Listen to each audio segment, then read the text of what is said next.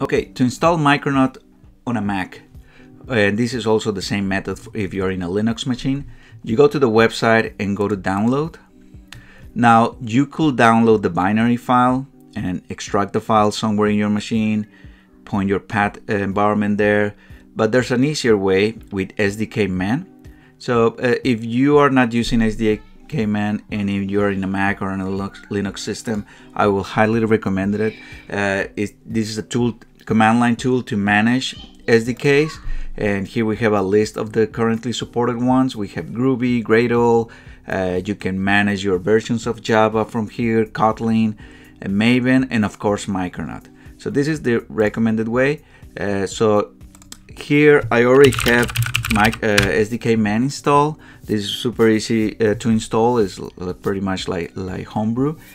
And if I want to install Micronaut, I just pass the install instruction and then I pass the SDK that I want to download. Since I didn't specify any version, it will download the latest at the time of this video. That's 1.14, and I can see here.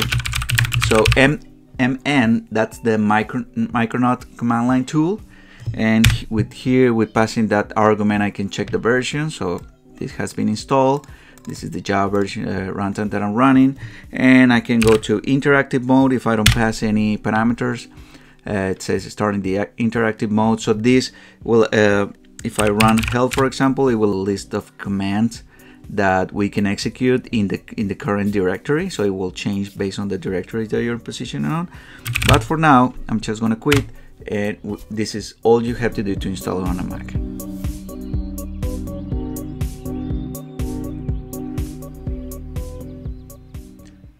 To install Micronaut on a Windows machine, you go to the website micronaut.io, go to the download sections, and you will need to download the binary.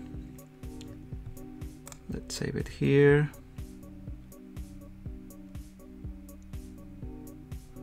Okay, let's open the folder. So we have it here, it's a zip file.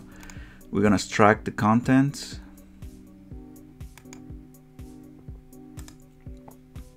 You can put them in any location you want. I'm just gonna put them here on my root directory. And here they are. Just for convenience, I'm going to remove the file version from the directory name. We have our bin directory here, some other stuff. I'm gonna copy this path, this location, because we need to do some environment variable changes. So on your system properties panel, go to the advanced, then click on environment variables. Here I have my Java home environment variable, and I need to create a similar one for Micronaut. So this will be micronaut.home_home, and I'm gonna put here the location that I just copied. Okay. Now on the path environment variable, if you don't have one, then create one. If you have one, you can edit it. And we're going to add a new one, just like we have this Java home pointing to the bin directory. Same thing for Micronaut, using the environment variable we just created. And I'm going to point to the bin directory so I can call the Micronaut command. Click OK, OK, OK. Now if everything went correctly, I can open a command prompt and I can type mn. This is the command line tools for Micronaut, and let's try to get the version. Okay, I get here some warnings. I don't know why I get this in Windows, but everything works well, so I'm just going to ignore them. And we can see that we have installed 1.14, which is the current version as of this video, and this is the JVM that I have installed. I can go into interactive mode just by typing mn without any parameters, and from here I can run multiple commands. Right now I'm just gonna run help, and that will list me all the commands that I have available in this particular directory. So I'm gonna quit interactive mode, and now you have Micronaut installed on a Windows machine.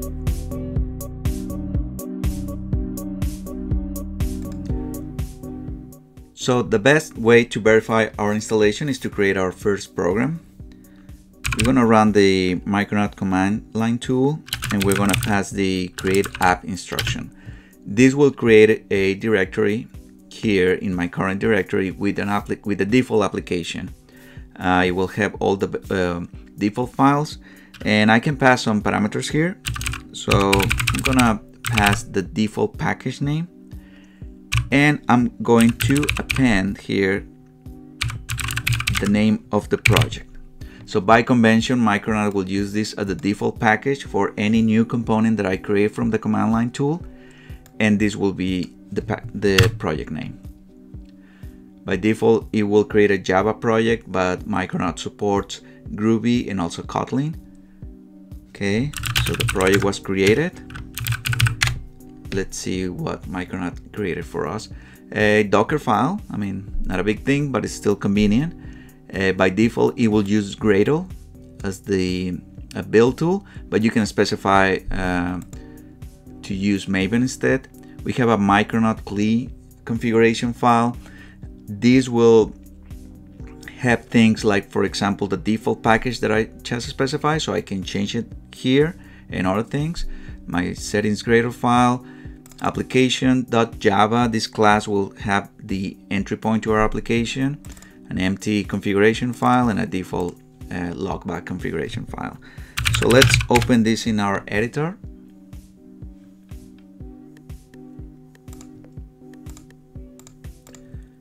Okay, so we have something here pretty similar to Spring Boot. We have an application class with the main method, and we're just instructing Micronaut to run this application.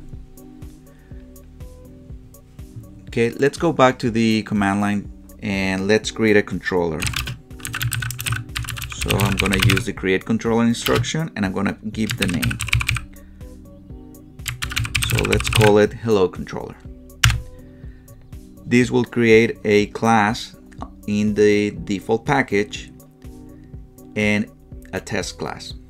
So now let's go back to our editor. Here we have our controller class annotated with the add controller. This is the URI that I want to map this controller to, this hello.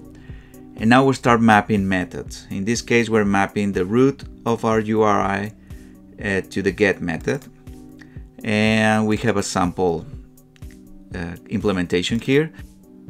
I'm gonna do a couple of changes. Let's change the response type from an HTTP status to a string. And let's just return hello Micronaut.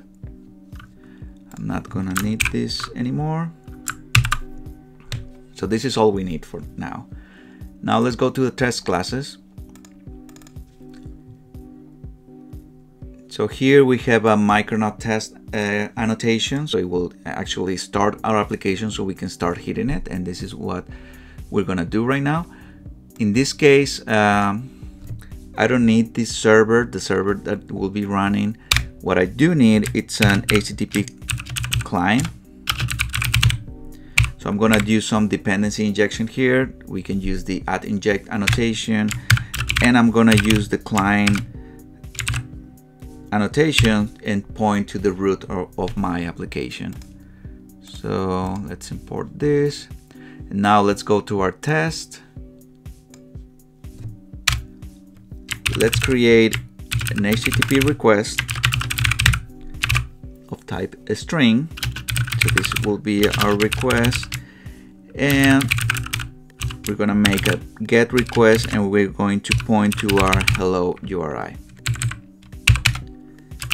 Now we're going to retrieve the body of the response using our client. So this is an asynchronous client, so that means it won't block execution. In this case, I need to inspect the response, so I'm going to convert this to a blocking client, and then I'm going to retrieve, make the request, and retrieve the response. So now I should be able to inspect the response. So starting that, the response should not be null, otherwise something went wrong. And I'm going to make sure that the response corresponds to what I'm expecting. So hello Micronaut. I need to do some imports here.